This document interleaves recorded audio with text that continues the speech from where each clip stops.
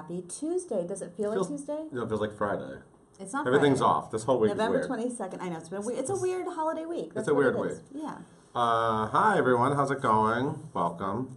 Dan Rosales is here from SPAMILTON. Yes. The big SPAMILTON. off-Broadway hit, SPAMILTON. And he plays Lin-Manuel Miranda and all sorts of, we're going to talk about it, but everyone's loving this show. Oh, yeah. It's like a total, buzzed about. It's so funny how it's like there's Hamilton buzz and there's SPAMILTON buzz. They're not the same. Yeah. But they're related. They're related. And they rhyme. Yes, exactly. So we'll get to him. What happened in the news today? Not a whole lot of news because, Okay. holiday week. Everyone's rehearsing for the parade, right? That's what's happening? Yes. Are you rehearsing for the parade? No. Rehearsing to watch the parade? Yeah. Rehearsing to DVR it. I will say, though, first of all, let's shout out to Jordan Fisher, who starts tonight in Hamilton with an H. Yes. And he's going to take on the role of John Lawrence and Philip Hamilton. And Judy Kuhn also starts tonight in Fiddler. Oh, yeah, that's right. That's You're cool. right. It's a big day. It's a big day. I love both those people. Great shows. Jordan Fisher is so nice. When I met him when I went to see the Grease Live Kids. Oh, yeah. He was really sweet. So, welcome to Broadway. How exciting. And what a beautiful voice. Yeah. I mean, Judy Kuhn, too. Judy Kuhn. Two great voices. Legend. Two amazing voices on Broadway tonight. Yeah, so if you're going to the theater tonight, you are in for a treat. Interesting news, Tony winner James Corden is going to host the Grammys. No February surprise 12th. there. Of No course he is. surprise. He's like the best. But I don't really watch the Grammys. I always watch the Tonys. LL Cool J has hosted the Grammys for the last 5 years. He did? That's what our story says. I just watch can't random verify. performances. I just watch when Exactly. Hamilton's on. Yes, or any Broadway show that might make Any Broadway connection. But now we have a Broadway connection. James Corden. That's correct. I wonder if there'll be show He's one of tunes. us. Probably not. But he might sing, though. He can sing. Yes, we know. We know he can sing. Everyone wants to do karaoke. So you know how Kelly O'Hara's going to do Kiss Me, Kate, for one night only on December 12th. They've announced the rest of the cast. Who else is in it? Robbie Fairchild, who I love. Well, wait. Well, who's playing? Who's the male lead? Isn't it? Will Chase, sorry. Will Chase, yeah. Will Chase. Helena York is joining the cast. Chuck Cooper, who we love. Okay. Richard Kind and John Pankow are the gangsters. You know, the that's brush up your fun. Shakespeare gangsters. Yeah, they're fun. And as you know, it's directed by Scott Ellis and choreographed by Warren Carlyle. I saw Scott Ellis today. I was coming out of the dentist, and he was there. And I was like, "Hey, what's up?" You go to the same dentist? So I celebrity dentist? No, it was the building. It was the building. Okay, I got excited. So that's December 12th at Studio 54, and it's just got a great cast. Cool. Fantastic. Let's see. Oh, Kristen Chenoweth was on The Tonight Show, talking up Hairspray Live. Yes. And she says she's really nervous, and I don't think she's nervous to sing live because that's old hat for Kristen, but she's nervous about twirling a baton, which she did in Oklahoma. I don't mean the musical. I mean her home state, yes. Why does Miss Baltimore Crabs twirl a baton? Is that just part of the thing? I guess so. Couldn't she just be like, Jerry, let's just cut the baton? I don't know. I don't remember baton, but apparently she's a former beauty queen, as we know. Kristen Chenoweth can do it all. She I'm can not do worried. anything. You didn't see her concert on Broadway, correct? I did not, no. You know, they showed, she sang a beautiful song to her parents about their 50th anniversary. It was a really pretty song. And they showed like a slideshow behind her with all these old photos of her. It was amazing. And and footage from her pageant. Her pageant days? From the pageant days, yeah. Amazing. Anyway, it was great. We have Jonathan Freeman's roll call. Oh, yeah. Jonathan Freeman plays Jafar in Aladdin. He played Jafar in the Aladdin Apparently, he movie. always plays Jafar. And I didn't realize how much voiceover he's done for I think Aladdin I think he's constantly cashing Disney checks for Jafar. It's not Congratulations! A bad gig. It's a great It's gig. not a bad gig. Anyway, that's really fun. Do you remember Jonathan Freeman before Jafar? That's how old we are. Why we do you knew have to who say he that was out loud? before Jafar. He was a It's really true. funny character actor. He still is. He still is. But now he's Jafar. Again. There's unseen footage of the Hairspray. Wait, Croatia's watching. I just want to tell everyone. Croatia? Philip from Croatia is watching. the whole thank country? you. Thank you. Hello, Thank you for Croatia. watching. I'm sorry, go ahead. There's unseen footage of the Hairspray auditions. Yeah, that's fun. It's fun. It's worth seeing. Yeah. It's not really unseen. It's like just a spoofy, watch it. fun. It's cute. Very cute. Anyone who does a Harvey Fierstein voice. You do a very good Harvey voice, by the way. Not on demand. Not on demand. Not like this. I was trying to get him to do it. Oh, well. Darn. That's private, Beth. That's sorry. just for you. Well, if you're going to say how old I am, I can... My impersonations are just for you in the office. Well, Kristen does one on the Tonight Show. On the stage at SPAMILTon, like Kristen some other describes people. Harvey's voice as having a lot of balls in it. What? You heard me. The voice? That's what she says. A lot of balls? In the voice. Leave it to Kristen to describe things just so well. By the way, our video, I went out to LA last week and interviewed all of them, and the video that we made will be up on the site on Monday. So excited. It's embargoed. This is like a thing. It's like an industry thing where you have to wait. You have to wait. You have to wait to put it up. Yeah. But it's a really fun video. Anyway. The last thing we have on the site We didn't today, talk about balls in Harvey's voice, though. You missed out. But Jimmy Fallon did. I didn't know that was an angle. It's totally an angle. It is now. The other thing we have on the site today is Nathan Lane was honored at the MTC Fall Gala. Yeah. Or Gala. Or Gala. Depends how you want to pronounce it. What a nice guy. What a nice guy. Really fun. All the usual suspects. You know, your Matthew Brodericks. Well, he's friends with everyone. Your Andrea Martins. Your people like that. Andrea Martin was there? Mm-hmm. I just saw her in LA. Well, she gets She's around. in a little love hug with Nathan and his husband, Devlin. You sure it was her? Looks like her. If not, she's got an amazing double. And it wasn't Christine Baranski, so I don't know. All right. Is that all you got? Is that not enough? Yeah. Are you cooking Thanksgiving dinner? I am. Yeah. Are you preparing? Or you have a turkey? I have a game plan. Game hen, Cornish game hen, game plan. All right, whatever. On that note, what's going on? Okay, let's welcome our special guest. Thank you, Beth. Dan Rosales, everybody.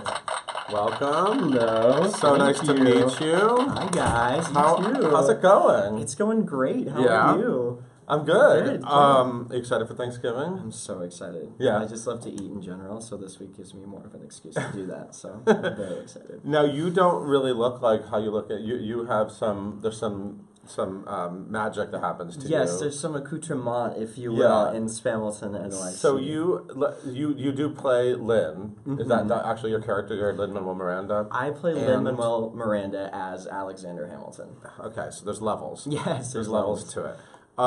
So when did you find out about this gig? Like, did you see an audition for it, yes, or what happened? I think it was in June. My agent right when Hamilton was like everywhere, the biggest thing ever, winning Tonys and huge. My agent sent me an appointment for, at the time, it was called Untitled Satirical Book Musical.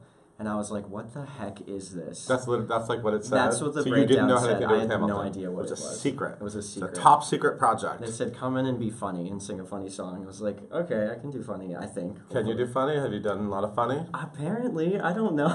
Apparently I have. Okay. I don't know. Cool. It wasn't something that I outrightly thought I could do, but apparently I'm funny in this, I hope. Who knows? But yeah, it was called Untitled Satirical Book Musical, and I went in and had no idea. And then during callbacks, they had us do some Hamilton material, at which point I was like, oh, this is probably... And then I connected the dots with Gerard Alessandrini, who's the creator of Forbidden Broadway. Yes. So Gerard Alessandrini, for years, has created Forbidden Broadway, and he used to every year have like a fresh version of it. Yes. Where he would spoof all the shows in each season. There's a lot of great CDs out there of these different shows. And then Hamilton is so big that I guess it just deserved its own show. Yeah, apparently. I mean, like, you know, you could do an entire show just on Hamilton. And that's what he set out to do, and he did. I think that was his biggest thing. The way it differs from Forbidden Broadway is that it kind of has like this through line of Lin-Manuel as Alexander Hamilton trying to better Broadway, or like get rid of all these cruddy Broadway shows that are, you know, inundating the industry. And so through that, you are taken on this journey of Broadway and love of Broadway, which is a lot of fun. By the way, on the poster, that thing, that's like that's on the poster. That's a Forbidden Broadway thing. Oh yeah, it's that's Forbidden like Broadway, a staple. That's classic. Yes, that's classic. Gerard Alessandrini. Send off to Broadway. So, are you having fun? I mean, it's the most fun. Yeah, it's so much fun.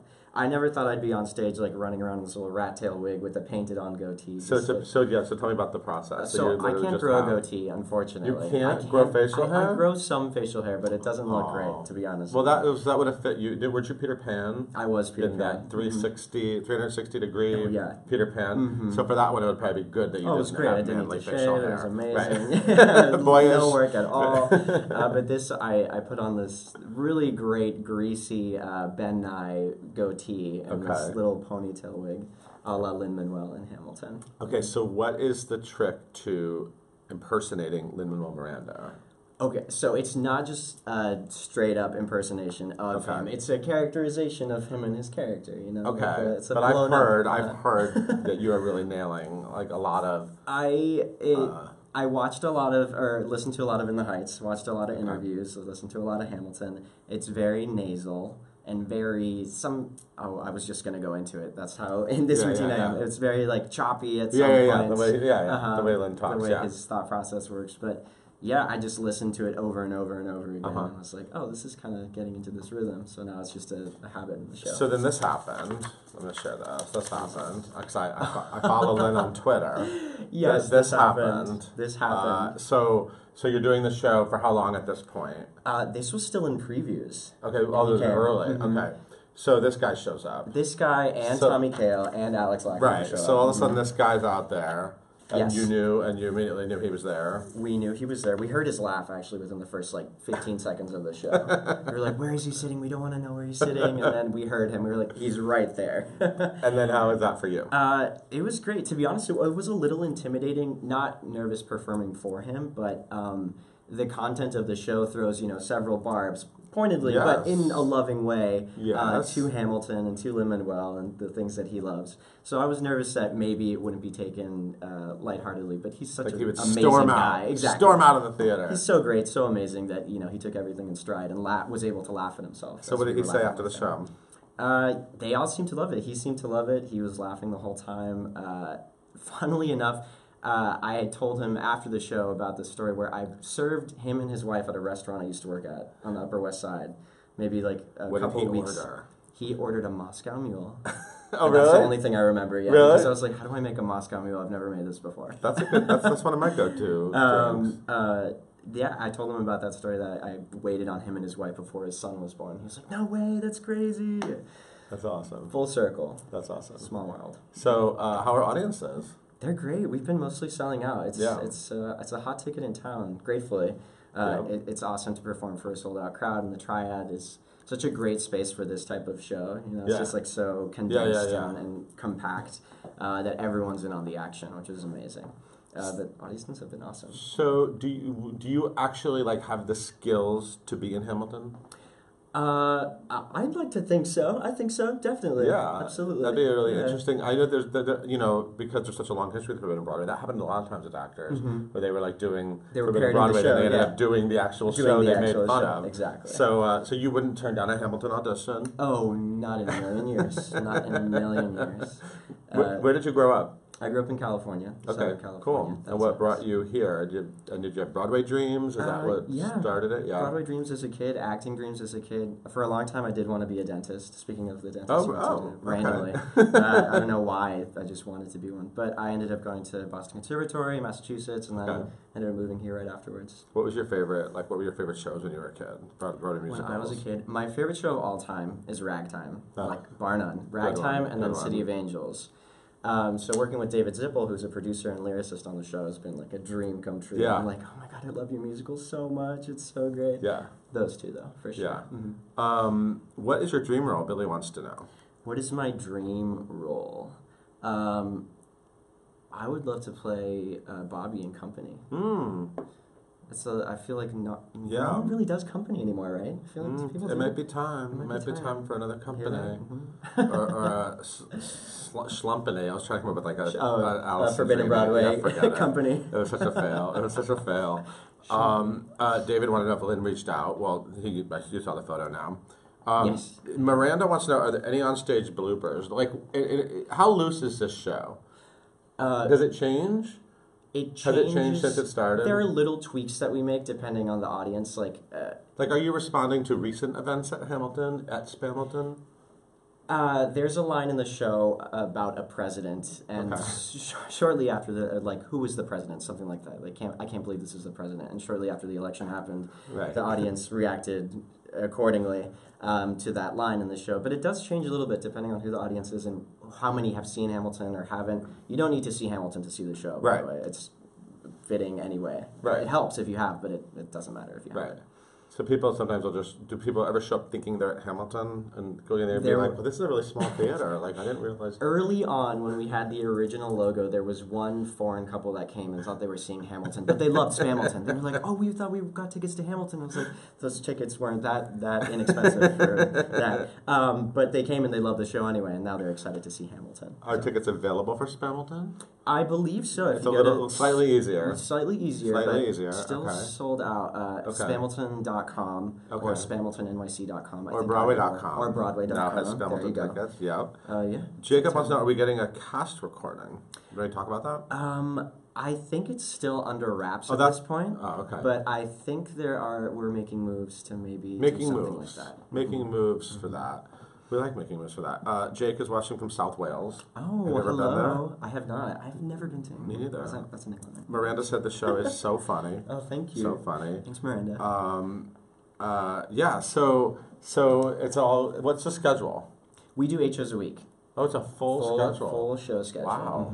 We're not doing Wednesday matinees right now, but we're doing Saturday matinees and Sunday matinees. So And how many people in the cast? There are 5 of us. 5 of us and one special guest diva and one special male guest who I will leave unannounced. Okay. He does a very funny King George bit in the show. Oh, nice. Well, thank you so much for coming. Thank you for having me. Everyone, so the Triad's on 72nd Street. Yes, 72nd Street. There's an express train, goes right there. Right there. It's so close to the express train. It's so easy to get It's there, so great. get in and out. No Times Square drama, right? Plenty Some of sidewalk restaurants. space, exactly.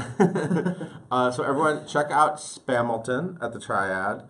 And thank you so much for being here. So Thank nice you to for meet having you. me. Thank you. You too. And have a nice Thanksgiving. Thanks, you too. Happy And Thanksgiving. we will not be live at 5 tomorrow.